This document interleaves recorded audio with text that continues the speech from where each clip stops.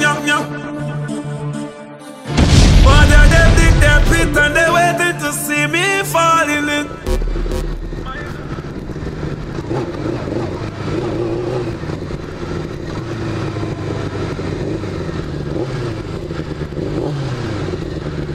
So, I'm out here driving.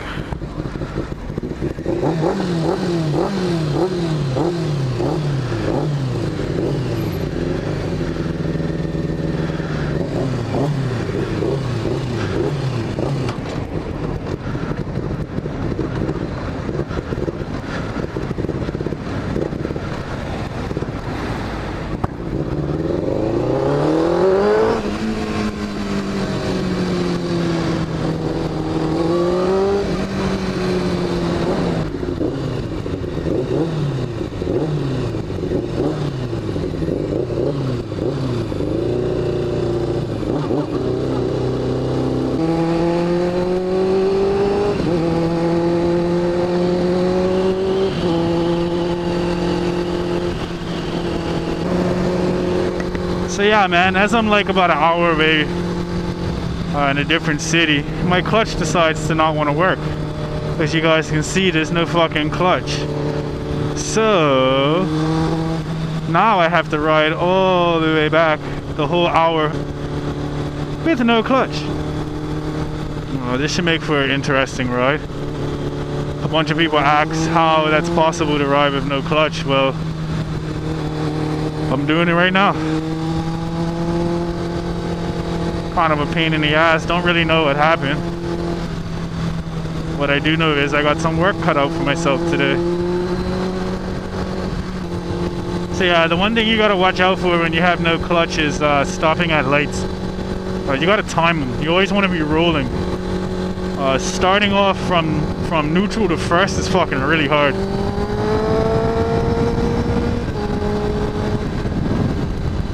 Everything else is fairly easy.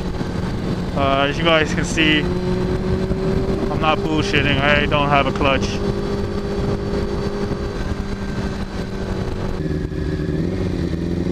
Now this right here is the hardest part about having no clutch.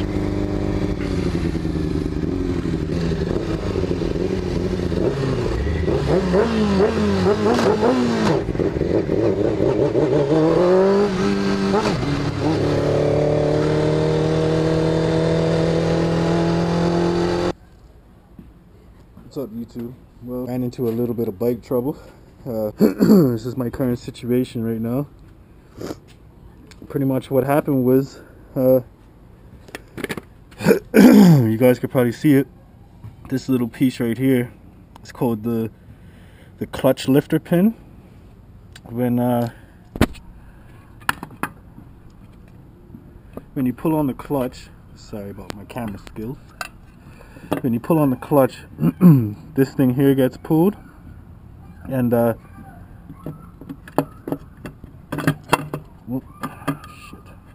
basically it turns this thing inside of the hole, if you guys can see it in there, and it catches onto this head and pulls everything out like so to disengage the clutch. Well, this is the old one here. As you guys can probably see, the nail head, this piece right here, is snapped off. So I've been out for a little while now, and hopefully I'll have her back together today.